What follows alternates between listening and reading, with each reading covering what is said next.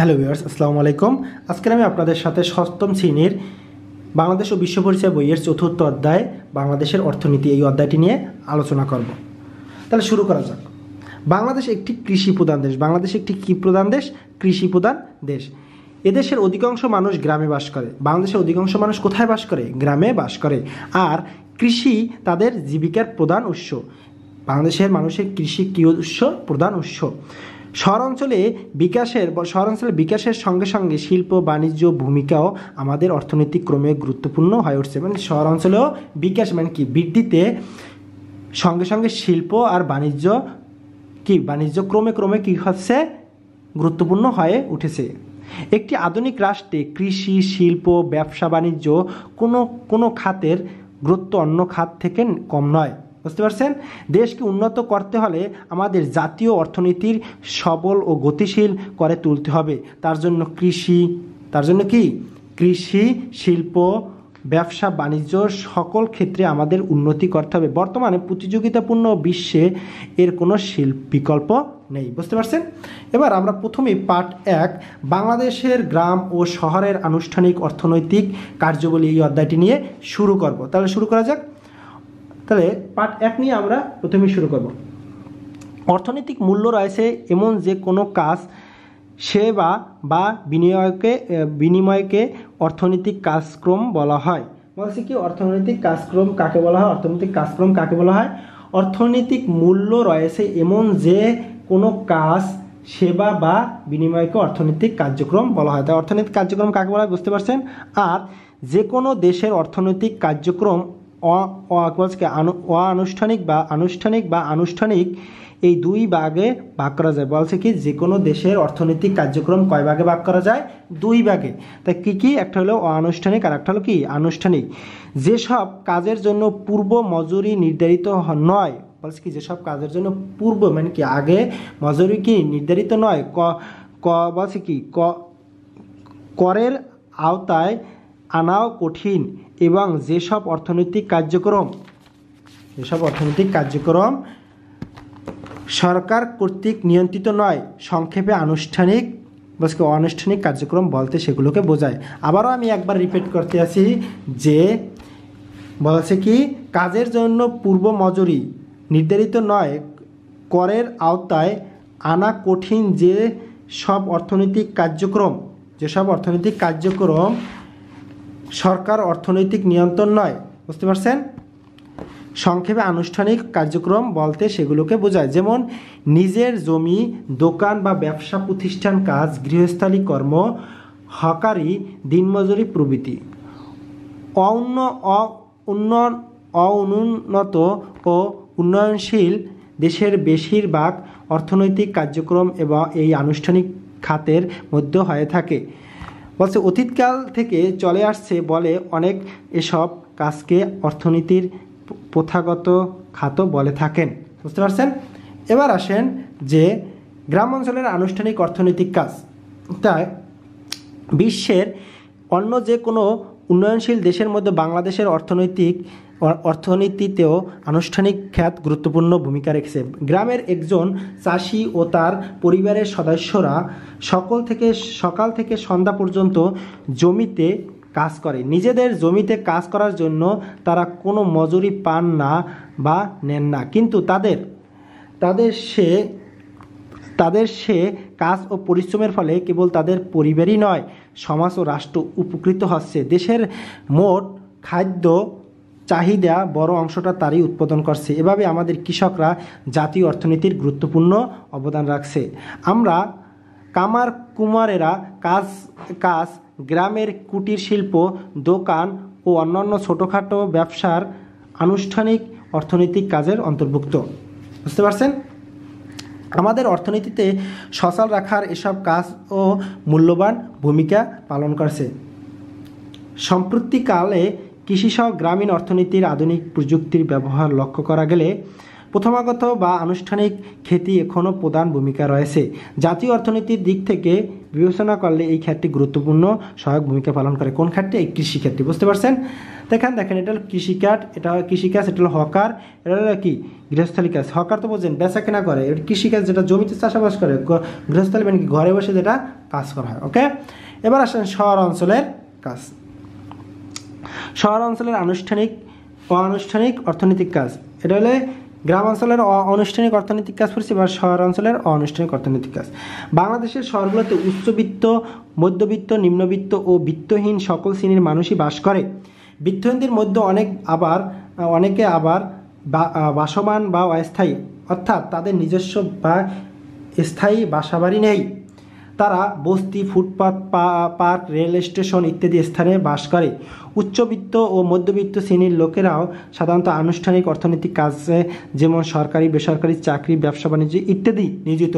নিম্নবিত্ত বিত্তহীনেরা ছোটোখাটো দোকান, ফুটপাত, হকারি, ফেরিওয়ালা, রিক্সা ও ঠেলাগাড়ি চালক, মুটে মিস্ত্রি, যোগালি কিংবা বাসাবাড়ি কাজ করে জীবিকা নির্বাহ করে। এগুলো শহর অঞ্চলের অনানুষ্ঠানিক অর্থনৈতিক কাজ বলে গণ্য করা হয়। তো এখান থেকে আমরা কি শিখলাম যে অর্থনৈতিক কার্যক্রম কয় ভাগে ভাগ করা আছে? 2 ভাগে। অর্থনৈতিক কার্যক্রমগুলো খাতগুলো কি কি? অনানুষ্ঠানিক, আনুষ্ঠানিক। তাই অনানুষ্ঠানিক বুঝলাম, গ্রাম অঞ্চলের অনানুষ্ঠানিক নিয়ে পড়লাম, এবার শহর অঞ্চলেরও অনানুষ্ঠানিক নিয়ে পড়লাম।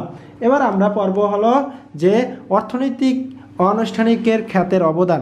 এখন অর্থনৈতিক অনানুষ্ঠানিকের খাতের যে অবদানগুলো সেগুলো আমরা জানব। তাই গ্রাম প্রধান বাংলাদেশের গ্রাম অঞ্চলে বসবাসকারী অধিকাংশ মানুষ নিজস্ব উদ্যোগে ও শ্রমে ধান, পাট, রবি শস্য, শাকসবজি ও ফলমূল উৎপাদন, মাছ ধরা, গরু ছাগল, হাঁস মুরগি পালন, কুটির শিল্প, হাটবাজারে পণ্য বিক্রি করার মাধ্যমে তাদের জীবিকার সংস্থান করছে।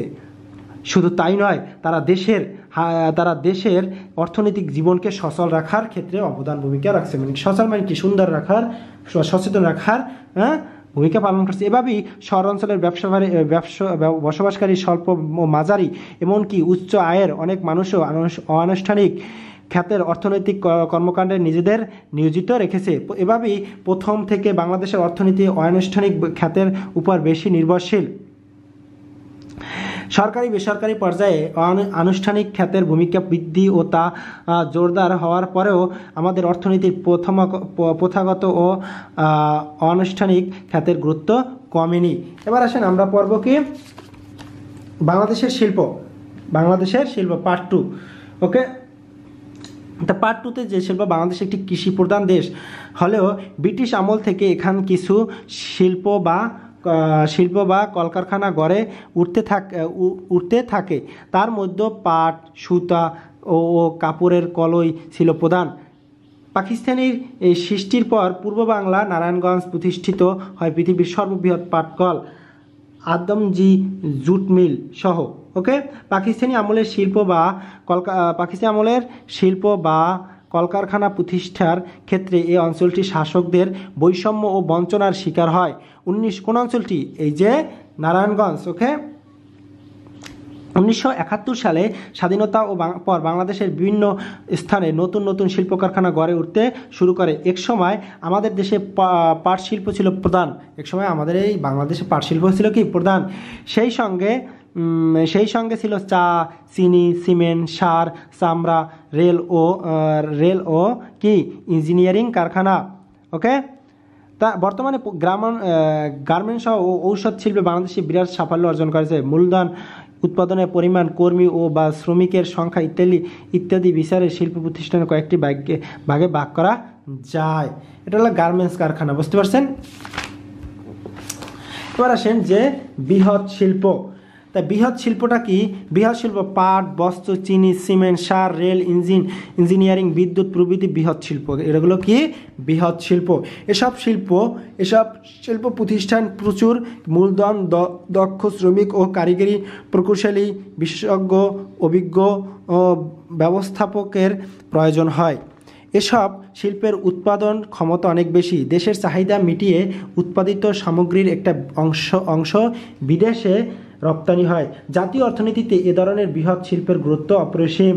দেশের অর্থনীতির মেরুদণ্ড হিসাবে কাজ করছে এই শিল্পগুলো, বুঝতে পারছেন। এবার আসেন মাঝারি শিল্প। মাঝারি শিল্প যেসব শিল্প প্রতিষ্ঠান, এটা হলো ইঞ্জিনিয়ারিং কারখানা, ওকে। যেসব শিল্প প্রতিষ্ঠানে 1.5 কোটি টাকা অধিক মূলধন খাটে সেগুলো সাধারণ মাঝারি শিল্প। এগুলো কোনো সংজ্ঞা, বুঝতে পারছেন। গণ্য করা যেমন বলছে কি হালকা ইঞ্জিনিয়ারিং, স্লিক, সিরামিক, এবার কোল্ড স্টোরেজ বা হিমাগার প্রভৃতি। দেশের চাহিদা পূরণ ও অনেক লোকের কর্মস্থানের মাধ্যমে এ ধরনের শিল্প জাতীয় অর্থনৈতিক গুরুত্বপূর্ণ ভূমিকা পালন করে। ক্ষুদ্র শিল্প 1.5 কোটি টাকার কম মূলধন খাটে যে কারখানা বা শিল্প প্রতিষ্ঠানে তাকে ক্ষুদ্র শিল্প ধরা হয়। চাল কল, এবার কি ছোট ছোট জুতা বা প্লাস্টিক কারখানা, খাদ্য প্রক্রিয়া শিল্প এর উদাহরণ। কুটির শিল্প। কুটির শিল্পগুলোকে এই শিল্প উৎপাদন ও বিপণনের কাজটি প্রধান মালিক নিজে বা তার পরিবারের সদস্যরাই করে থাকেন। আমাদের দেশে তাঁত বস্ত্র, মাটির তৈরি জিনিসপত্র, বাঁশ, বেত ও কাঠের কাজ, শাড়ি বা মিষ্টির প্যাকেট, আগরবাতি ইত্যাদি কুটির শিল্প কয়েকটি উদাহরণ। বাংলাদেশের মতো বৃহৎ জনসংখ্যা ও শিল্পে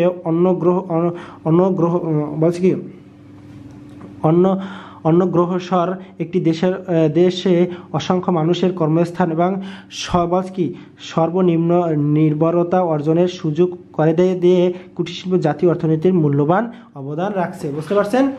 এবার আসেন যে বিষয়টা নিয়ে বলবো, বাংলাদেশের অর্থনীতি শিল্পের অবদান। নগরের বিস্তার ও মানুষের জীবনযাপন নগরের বিস্তার ও মানুষের জীবনমান বৃদ্ধির ফলে পৃথিবীর অন্যান্য দেশের মতো বাংলাদেশের শিল্পের ভূমিকা ক্রমে গুরুত্বপূর্ণ হয়ে উঠেছে। খাদ্য, বস্ত্র, ঔষধের মতো জিনিসগুলো তো বটেই, জ্বালানি, বিদ্যুৎ, গৃহ নির্মাণ এবং সামগ্রী ছাড়া আমাদের জীবন অচল। আর এগুলো আমরা কোনো না কোনো শিল্প থেকে পেয়ে থাকি। কৃষির পর দেশের বিরাট সংখ্যক মানুষের জীবিকার সংস্থান হচ্ছে এই শিল্প খাত থেকেই। এর অভাবে দেশের বেকারত্ব হার আরও বেড়ে যেত। সাম্প্রতিককালে বাংলাদেশের গার্মেন্টস শিল্পের প্রসার লক্ষ লক্ষ মানুষের বিশেষ করে নারীদের জন্য কর্মস্থানের সুযোগ করে দিয়েছে, একটি দেশের সামাজিক অগ্রগতিতেও ভূমিকা রেখেছে, ওকে। শিল্প খাত ও কর্মস্থানের সুযোগ মানুষের শিক্ষা ও প্রযুক্তি প্রতি আগ্রহী করে তুলেছে। আধুনিক তথ্য প্রযুক্তি ব্যবহারে দেশের গণ্ডি ছাড়িয়ে আমাদের শিল্প নাগরিক হিসাবে ভাবতে উদ্বুদ্ধ করেছে। তারপরে উদ্বুদ্ধ করেছে বাংলাদেশের শিল্পের ভবিষ্যৎ সম্ভাবনা। বাংলাদেশের একটি শিল্প সম্ভাবনাময় দেশ। এরা রয়েছে বিশাল জনসম্পদ। এখানে অপেক্ষাকৃত কম মজুরিতে দক্ষ ও অদক্ষ উভয় ধরনের প্রচুর শ্রমিকের পাওয়া যায়। ফলে বিদেশি ও বিনিয়োগকারী এদেশের বিদেশি শিল্প স্থাপন ও বিনিয়োগ করতে আগ্রহী হন। গার্মেন্টস সহ শিল্প এর একটি বড় উদাহরণ। বিভিন্ন বিদেশি কোম্পানি বাংলাদেশে এককভাবে ও যৌথভাবে অংশীদারিত্বে গার্মেন্টস কারখানা স্থাপন করেছে। এদেশের তৈরি পোশাক আজ বিশ্বের বাজারে সমৃদ্ধ হচ্ছে। গার্মেন্টস ছাড়া অন্যান্য শিল্পে বিদেশি পুঁজি বিনিয়োগ করে আগ্রহ দেখাচ্ছে। বিদেশি বিনিয়োগকারী আকৃষ্ট করতে সরকার দেশে কয়েকটি রপ্তানি প্রক্রিয়াকরণ এলাকা প্রতিষ্ঠিত করছে। তাছাড়া বন্দর, পরিবহন সুবিধা বৃদ্ধি, বিদ্যুৎ ও গ্যাস সরবরাহ ব্যবস্থার উন্নতি, ওয়ান স্টপ সার্ভিস চালু করার মাধ্যমে সরকার শিল্প খাত বিদেশি বিনিয়োগকে উৎসাহিত করছে।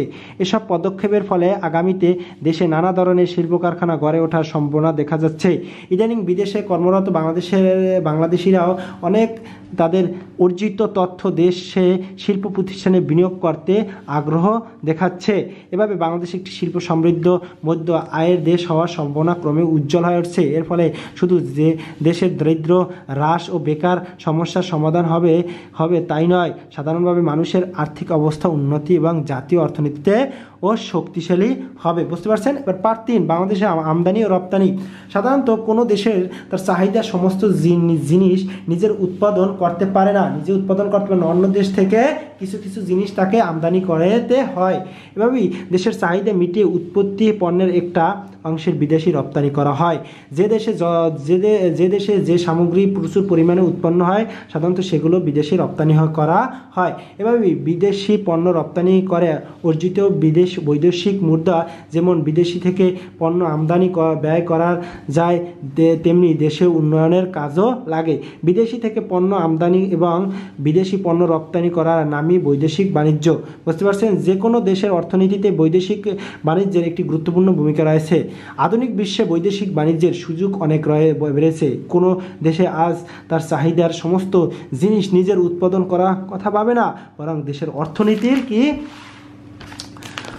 অর্থনীতির কথা বিবেচনা করে যে পণ্যটা আমদানি বা যে পণ্যটি কী করে রপ্তানি করা সহজ ও লাভজনক তাই করা হয়।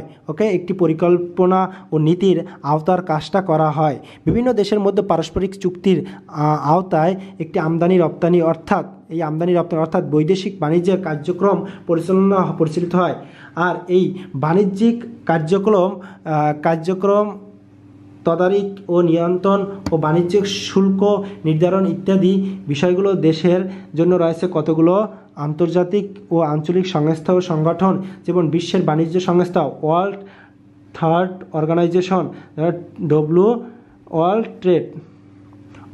ট্রেড অর্গানাইজেশন, ওকে, WTO এটার full meaning.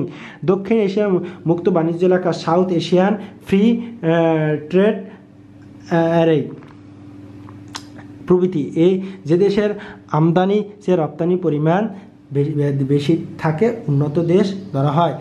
Thank you viewers. আমি সেকেন্ড পার্ট নিয়ে পার্ট 2তে আপনারা পাবেন। থ্যাংক ইউ ভিউয়ার্স, আসসালামু আলাইকুম।